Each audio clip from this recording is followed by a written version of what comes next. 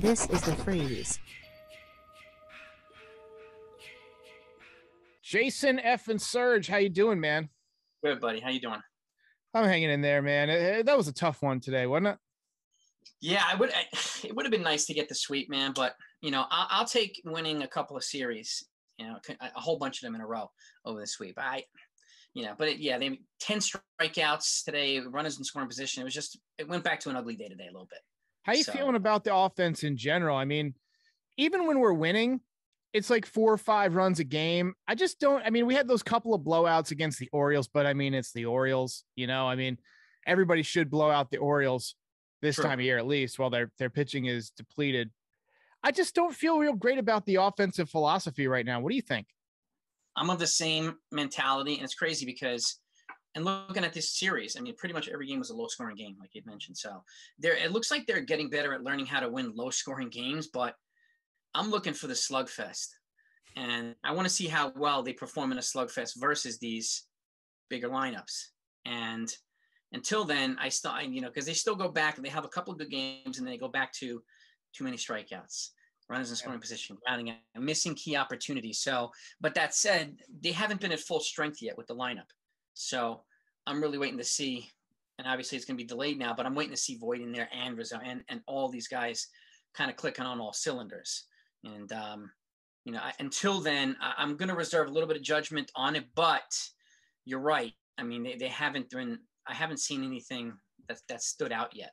It's August 8th. We should have clicked on full cylinders by now. I mean, you got to figure it out at some point, right? I don't see any way that Marcus Thames keeps his job. I mean, the fans even if we go on to win the World Series, let's say by some miracle, we get great pitching back, and we make a run. This offense for now 80% of the season has just been a complete bust. Yeah. And I don't see Tyler Wade all of a sudden turning into Babe Ruth. No. So, I don't see him doing 8 straight games of home runs I just don't see it. But you're right. It hasn't been the offense that we thought it would be. What are you thinking about Gleyber Torres right now? I mean, it's just so frustrating watching a guy who 2 years ago we're saying could have like an A-Rod level prime, and now he's looking more like Spike Owen. It's the perfect guy. You're right too, because he's got the talent, and he's got you could see him almost being on the verge of breaking out, but then having another 5 strikeout game or 4 strikeout, and it's so frustrating because he's so talented, and he does this a lot. Even today, he had 3 hits and he looked solid, and he had some good defensive play. But I'm wondering tomorrow, is he going to strike out 3 times again? And what's going to happen? Because he does have the talent of these bigger guys. Even those stud shortstops, he's got the talent, but he's not putting it together consistently, which is so freaking frustrating. I mean, I watch him swing and you see him foul a ball off and go running towards first base because he's so off balance, or running towards the first base dugout. Nobody else does that. How does Marcus Thames not see this and correct it? Yeah, I think Marcus Thames also has to tell him, dude, you're not Adam Dunn. Okay. Yeah. Stop going for the 500-foot home run every at bat. Get a single, get a double. Right. Get a bunch of them. We're killing him, and he's the only guy who hit today. I mean, 3 hits. Judge, I've seen in the chats a lot about Judge and clutch. Is Judge clutch? I mean, he's had some really good postseasons. He's absolutely clutch in the wild card round every single time. But regular season, late in the game, I kind of don't want him up in a key situation. How do you feel? It's one of the things. He struck out in so many key situations today and a whole bunch of other games recently. And you're right, too. I mean, he's clutch at certain patches, particularly in the early postseason. But then he comes up short a lot, a lot, just as much as, Giancarlo Stanton has been doing. And it's unfortunate. And I get pounded in my videos because I've mentioned the possibility of moving him in a trade, and obviously extracting a haul back in return. And I thought the deadline would have been a good opportunity to consider it because of reasons like this, and because he's the only guy who can bring back a really pretty big ransom in return with a year and a half of control. But again, he's been big for the Yankees, and I know he's a big revenue maker, and he's got the judges' chambers, and he's got merch, and he's got all kinds of stuff. I get it, but we need more clutch guys in there. We really do. Some Tino Martinez guys, some Scott Brosius guys, and as much as I like Judge, he hasn't been that. And it's unfortunate. I mean, I feel like the younger fans who watch us talk, they get fed up with all the talks of the Tinos and the O'Neills and the Brociouses. But those guys, they were money, dude. I mean, it's going to last a lifetime. I'll be talking about those guys for my whole life because they were the epitome of what an offense should be. You got somebody on first base, they get them over, and they pick up a base hit, get him in. Runner on third, less than 2 outs. You can't get through anybody in that order back from the late 90s without them hitting a sac fly or at least getting it in. They would shorten up. They understood that the game was bigger than them. Here we see every time the Yankees put a couple of men on base, you see the big swings. You see the home run stroke, and it's just not working. That approach has got to go. It's got to go. That's why I give Rougned Odor a lot of love, because he's the clutch guy of the team this year. Yeah. It's a bunt or a single. He's getting the clutch home runs. He doesn't have the sexy stats, but he comes up more often than not when it counts, and he ties the game up. He puts him over the lead, and he's not getting the credit he deserves, in my opinion. And the Yankees they're paying him $5 a year. Like, so, and that production for that money, dude, return on investment is a million times over. I still don't get that. Like, why is Texas eating all of that money with like 20-something million dollars to play against them? And I get he wasn't great in Texas, but why eat all this money? And Gallows and Rizzo. This is where, you know, as much as people want Brian Cashman gone, that's where he works his magic. Yeah. He doesn't make the flashiest trades all the time, and his biggest trades happen in the offseason, but he gets people to eat money. I don't know how the hell he does it. Yeah. People to eat millions of dollars. He's probably got some good financial guys working for him, and it's like, draw up some numbers that make it look like it's a good idea, and I'll send this over to them. You know, I feel like it's some kind of reverse psychology or something. He's working his magic. Yeah, and he does it. I mean, and I was happy with the trade deadline, but I was more happy that I don't know how we got all these guys over here and didn't add not even $1 million to the payroll. What do you think about Luis Gil so far? I'm really impressed. So am I. 2 consecutive games like this. He's got poise, you know, he's got velocity, he's got command. And you see how pumped up he gets. I like it. I don't see many Yankees just like that. And he's animated when they make the plays. Voit made a great play today, great defensive play. Yeah. That guy first, and he was pumped up, man. But he's the reason why I think they should give the young guys a little bit more opportunity at times. These highly touted pitchers, because they haven't done a great job at developing starting pitchers. Relievers, yes, but not starters. So, but when you have a guy like this, it makes sense to give him a shot, especially now we have 3 starters out. So, yeah, I feel like a lot of times the Yankees wait for somebody to be a finished product before they call them up. You know, look at how long they've kept some guys in the minor leagues. And what I think they fail to understand is nobody's ever a finished product until they're past their prime. Because guys continue to improve. They learn from the other pitchers. Somebody had a great comment about how when Andy Pettitte came up, he didn't have that great pickoff move. He learned it from Jimmy Key.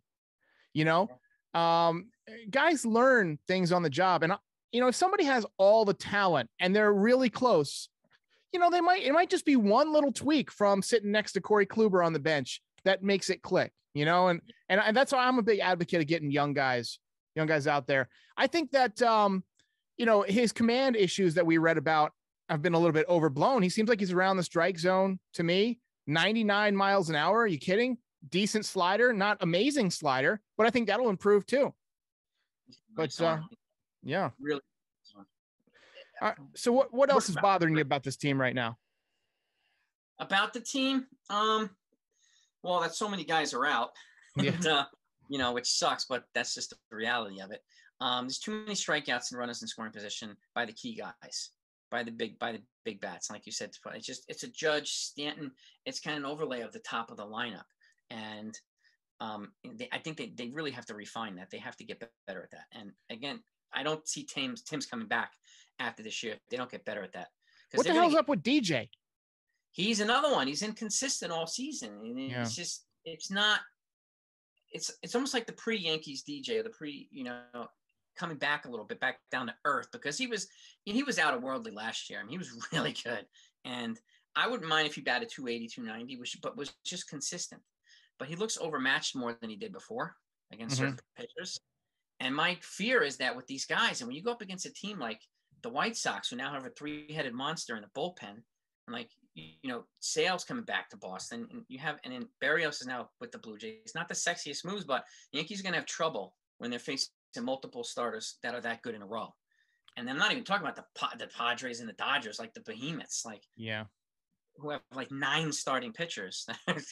But that's where I think what frustrates me the most is the inability of the key guys. The bottom half of the lineup is contributing more than the top half, more often than not. So I have a theory on DJ, a prescription, if you will. I think he needs to go to a lighter bat. I feel like his bat's dragging a little bit. That's why he's hitting ground balls. He's just a little bit off kilter with his timing. I think if he goes down just an ounce on his bat, he might bring back some of those line drives. But that's just, just from watching afar, that's what I see. And I think Glaber too. I see a lot of those pop-ups. He hits so many pop-ups. I feel like that's just a tick late. Just a tick late and a tick under the ball. He might need to go down a weight also. That's a really good point. Sometimes, because sometimes the heavy bats are a little bit slow. They're a little bit they just missed that. Something that could have easily been a home run. Yeah. And again, they're not swinging like Babe Ruth swung like a 50-ounce bat. Yeah. Like a tree stump. Like, I don't know how he did it, but these guys, I don't know, maybe 36, 35 ounces, whatever it is, but I think you're right. Maybe cutting an ounce or two might do them some good. And even with their stances, it'll help keep the back elbow up a little bit so they're not uppercutting as much as they're uppercutting. Torres is notorious for these uppercut swings. So many pop-ups. I mean, I would almost rather see a strikeout than a pop-up. A pop-up is like, it's just such an easy play and you have to wait for it like 10 seconds to come down. It's like, well, I'm waiting 10 seconds for it to be pissed off at an out. I find pop-ups to be aggravating. That's a good observation. That's a really good one.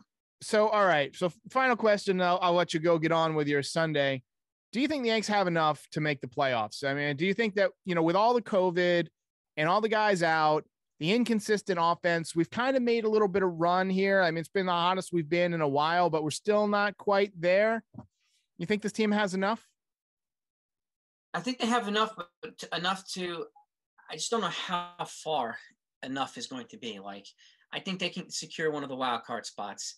I would much rather them, and they might have an outside shot of winning the division if Boston keeps kind of sliding. And, and Kyle Schwarber had a groin strain today, so he's set back even further. So one of their reinforcements is not going to be here for a little bit. And Tampa Bay's playing well, though. They're in first place now.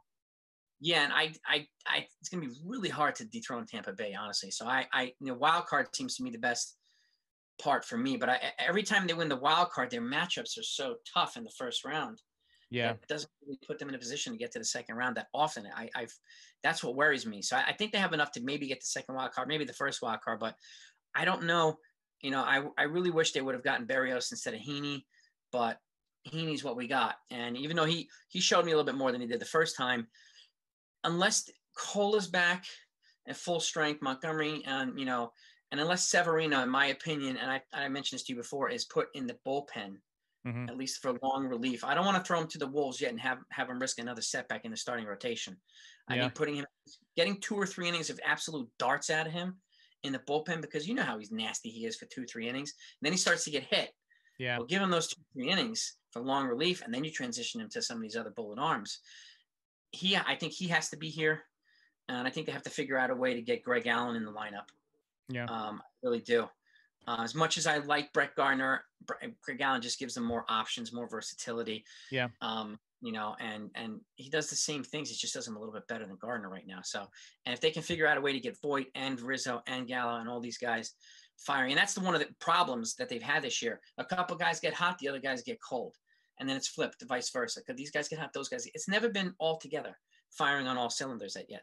So yeah, to me that's just bad coaching. It's bad game management. It's just consistency comes from everybody doing their job every day. And if guys are letting their foot off the gas a little bit, I mean, that there's nobody pushing them, I mean, the only other thing that I'll say about the inconsistency is that it's more frustrating to see an inconsistent team that can dominate at times than it is to see a team that just flat out stinks all year long. Because this team has the talent to be better. They're just not doing it. Yeah, on paper they're a division team, But again, it's just performance is different than on paper. Yeah. And I go back to when I mentioned in the draft too, sometimes like they draft in the back of the first round, just like Tampa does, just like Boston does. But those prospects in the other team, they're better than the Yankees prospects for the most part. The Yankees have a good team. They're underrated on farm, but like, look at how many Wander Francos come through Tampa Bay that don't come to New York.